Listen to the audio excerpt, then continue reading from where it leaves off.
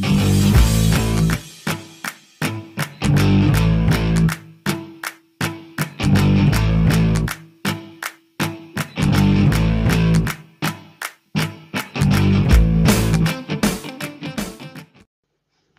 everyone, it's Chris with XFAT Theory.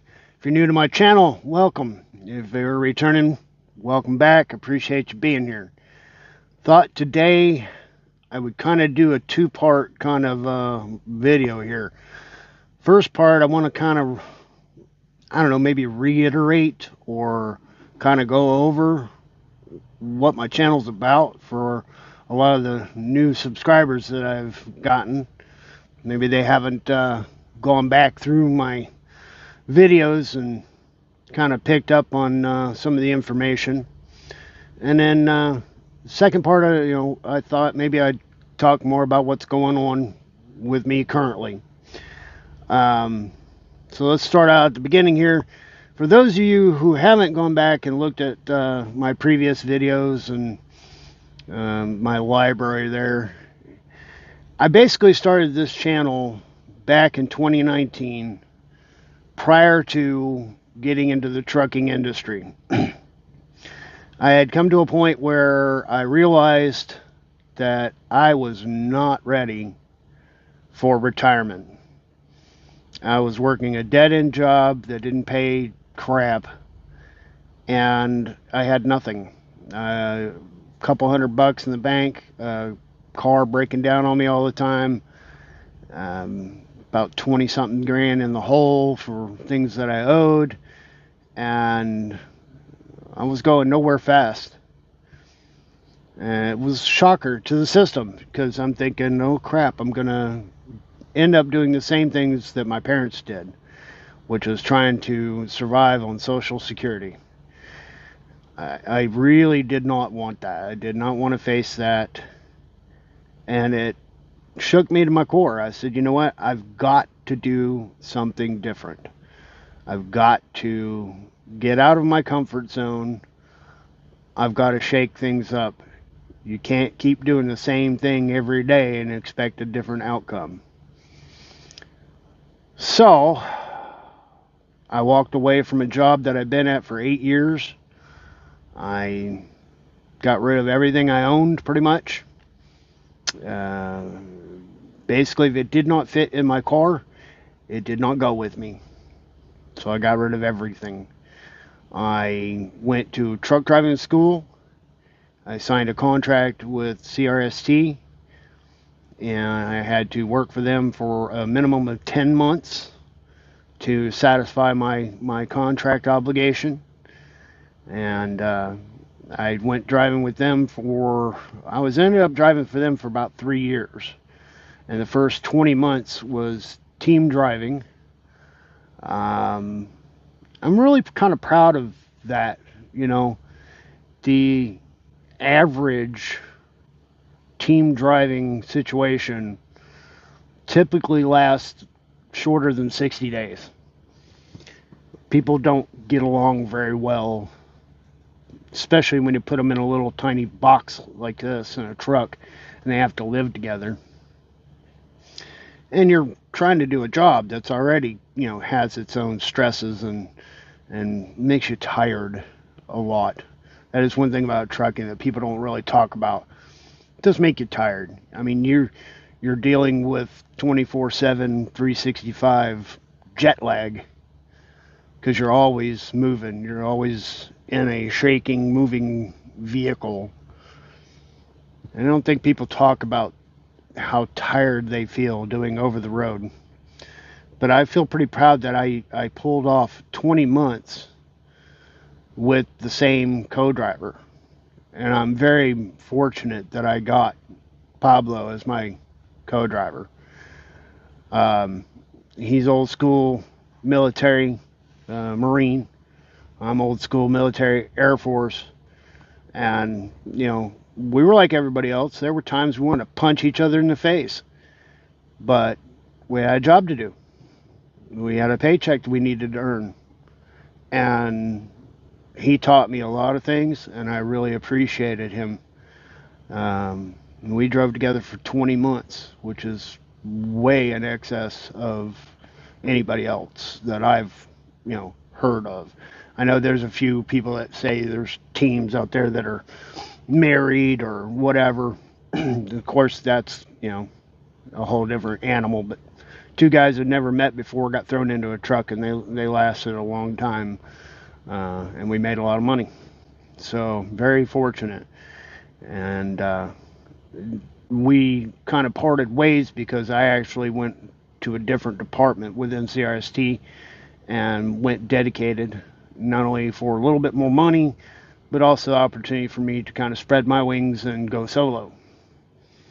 And that lasted for almost a year. And then, unfortunately, CRST lost that contract. I ended up doing regional driving, and it wasn't good.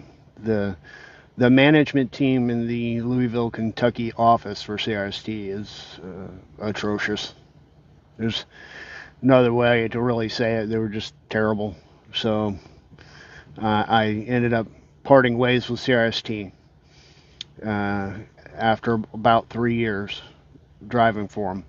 I came to GP Transco about a year ago, a little over a year ago. Been with them, I guess, 13 months now, 14 months now, ish. And, they're not a bad company. They're not a bad company. They're not the best company, They're a mid-size, still smaller size company. They keep trying to grow, but I think the last I heard was they had like 540 trucks or something in that range. But obviously I've been here for over a year and I'm still here, so it's not bad, or I wouldn't be here. And the whole idea behind getting into the trucking industry was I knew that I would actually get a paycheck, because I was not making no money at CVS. After 8 years of being at CVS, I was making $26,000 a year gross. If I cashed in one of my weeks of vacation, I could maybe crack 27,000. I've almost tripled that income level getting into trucking. It was a little rocky start, but it's gotten good, and I've been doing fairly well. Fixing the income problem has done wonders.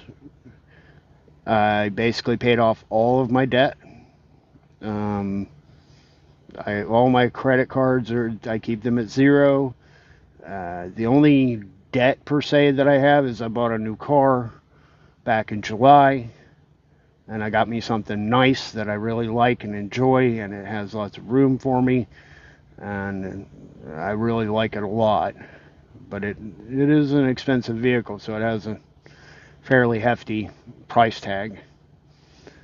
But I can afford it now, and it's not stopping me from dedicating a lot of my income towards savings, because I figured out the plan for me, and that is the key component that I have been trying to harp on ever since I started this channel, was the idea and the concept of a plan. A lot of people talk about their dreams for the future, and that's all they are. They're smoke and mirrors, they're pipe dreams. They don't mean nothing.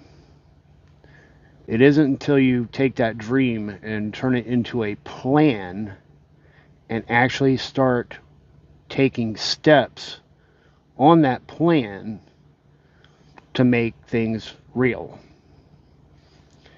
And if a knucklehead like me can go from broke, 530 something credit score, crappy vehicle, don't own jack, to being financially healthy. I paid off all my debts, keep my debts at zero. My credit score went over 800. Then I bought the car, dropped back down to the 770s. But still, 770 is way better than 530. Um, I've got about 25,000 in a Roth IRA. I've got 57,000 plus in my stock market account, and I got a couple grand set back for emergencies in my bank account. That is a whole different world than what I was in 4 years ago. So, and it's because I made a plan. I made a plan and started taking the steps that I needed to take to get where I want to be. Now, my plan is to retire overseas and become an expat. Specifically, probably is going to be, I have to admit, it's probably going to end up being the Philippines. I've been looking hard at Cambodia. I've been looking hard at Thailand and the Philippines. And for a while now, I've been saying Phnom Penh and Cambodia, and now not so sure. The Philippines does hold edge on a lot of little categories that are important. But the point being is I made my plan for retirement overseas where I could actually take my income and live a little bit better of a life, not be as stressed about making my bills, because living off of Social Security and then I'm going to augment that with money coming from my stock market. It's difficult, and it's so expensive here. And I can live a good lifestyle overseas for far less. So that kind of came to me to be my resolution of where I'm going to go for retirement, because I was not going to make it. I was not going to do well just sitting around trying to collect Social Security. So that's kind of been the whole basis for the channel, was to document going from working at CVS and all of that to getting to my retirement and how I'm working the plan. And along the way, I've tried to throw out as much good information as I can. I've talked about trucking, I've talked about different destinations, I've talked about stock market, and investing, and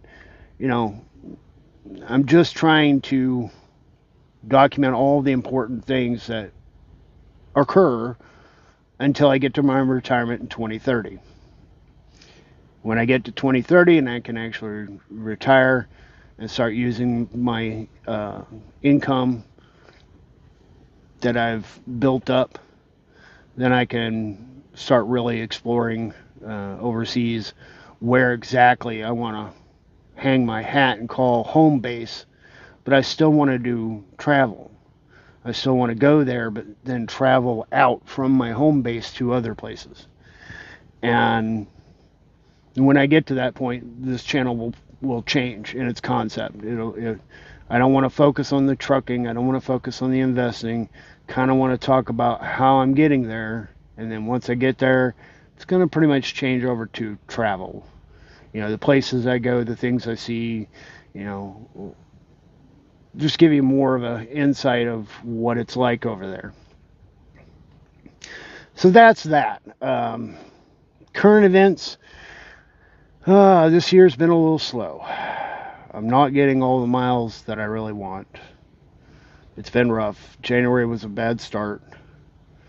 I'm trying to make up money for my plan that I did not save in January. So I'm kind of behind the 8 ball on that.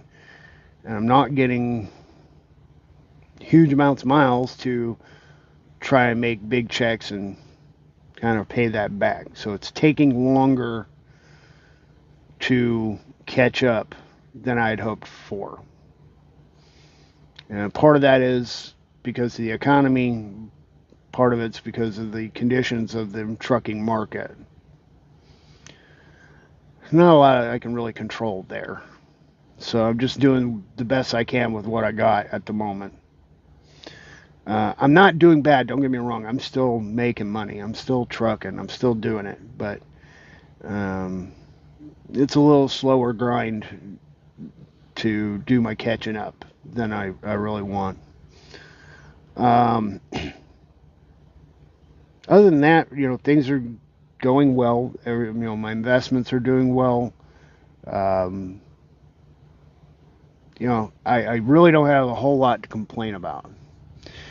I do struggle a little bit with content for you guys for this channel.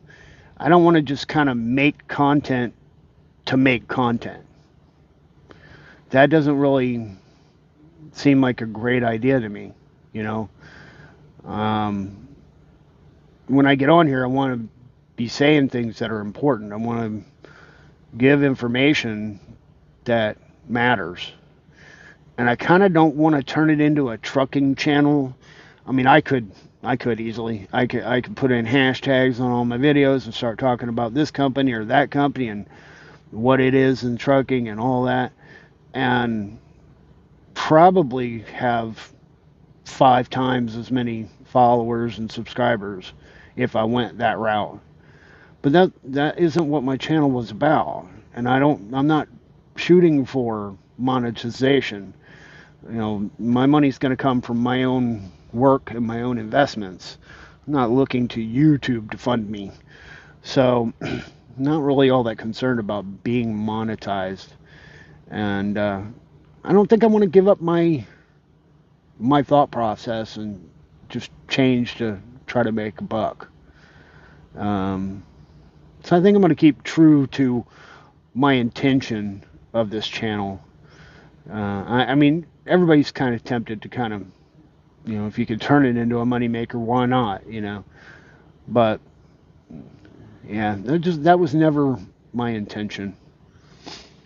So, if I get subscribers, it just makes me feel validated that, people are watching and listening. And I hope that maybe one day, someday, any day, that somebody will look at me and go, if that knucklehead can actually turn his life around, made himself a plan and changed his life, shit, if he can do it, I can do it.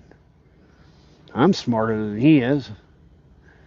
I really hope that happens. I really do. I honestly hope that maybe more than one person will look at it and go, you know what? This guy's a screwball. I can do way better than him. Boom. My whole channel is completely worthwhile. Plus, I mean, to be honest with you, it's like a diary to me. I want to be able to go back and look. I've gone back and watched my own videos. I mean, not trying to be narcissistic or anything, but it's good memories for me that I go back and watch through some of my videos and see the progress that I've made. So, to have somebody actually benefit from it, yeah, that makes it definitely worthwhile. And that's what motivates me to continue doing videos. Because there's been many times I've thought about just shutting the channel down. Because I don't want to just throw stuff out there to throw stuff out there, I want people to actually hear what I'm saying and understand it and take it to heart and maybe do something different in their lives. It doesn't have to be about trucking or anything like that. It's anything that you want. If you make a plan and work for it, and even if you're taking baby steps to get there, eventually you're going to get there and you're going to get what you wanted because you made a plan to do it. A lot of people don't make plans, so they don't follow that, and everything that they want just stays out of reach because they have no way of working towards it. The other thing going on current, I have actually started talking to someone. A little excited about that. It's not some random person. It's actually a friend of a friend scenario. So I've met someone and I'm chit-chatting online. It's a good thing and it's a bad thing. It's a good thing because they're a very nice person and I'm enjoying their company, and it's nice getting to know them. It's a bad thing because they're 3,000 miles and 6 years away. really makes you want to hurry up and get there, you know. So it's kind of a double-edged sword for me, you know. I know that it's going to be a long time before I can actually get over there and meet anyone in person. And 6 years is such a long time to chit chat with somebody. So it's kind of difficult on that end. But on the other end, it is really nice to meet nice people, you know, that I enjoy talking to and I find fascinating and interesting. And I'll admit I'm interested. You know, I'm very interested. And who knows? You know, I I have never slammed the door on getting into a relationship or meeting somebody. I just always said that, you know, if that happens, it'd be nice. But, you know, my goal and focus remains the same. I'm working really hard to get where I want to be. And, you know, I'm not going to let anything derail that. If I meet somebody who wants to get on board with what I'm doing, awesome sauce, you know. But I'm not going to let anybody alter, change, or impede my progress. So, but so far, it's kind of nice. It's nice to meet somebody that's attractive and interesting and, you know, fun to talk to. And, you know, that gives a little positive spin to the daily grind, you know. So I'm enjoying that. And I guess that's about it, really. There's not really much else. I mean, my day-to-day routine is pretty much the same. You know, I get up, drive, deliver, stop, sleep, eat in between. That's it. And that's another reason why it's making it a little difficult to come up with content. I kind of feel like I've told you guys everything, you know, and the only difference now is, you know, where am I at today? And I've tried videos doing, you know, like landscapes of where I'm going and traveling, and they didn't do very well. I've tried talking about my expat theory about retiring overseas. They don't do great. The only videos that really take off are when I start talking trash about a company, or I start talking good about a company that everybody else hates, or, you know, the whole trucking stuff. That seems to be the only area where I get a lot of attention. Eh, so be it, you know. But I don't really know what to get out here and tell you guys when my day-to-day life pretty much is the same all the time. You know, I could tell you I get on my tablet. I love my tablet, by the way. It's huge. Big old Galaxy 7. You know, I watch media on this, and I YouTube, and I get on there and watch TV shows and things like that.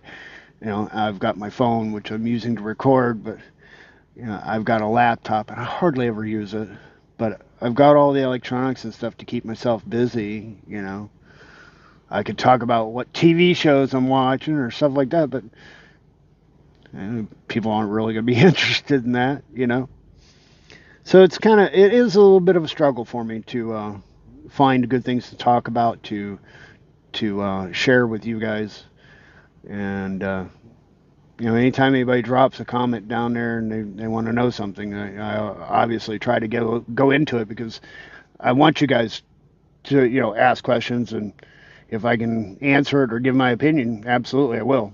So, all right, with that being said, though, if you know anybody who's interested in the content, please share it to them.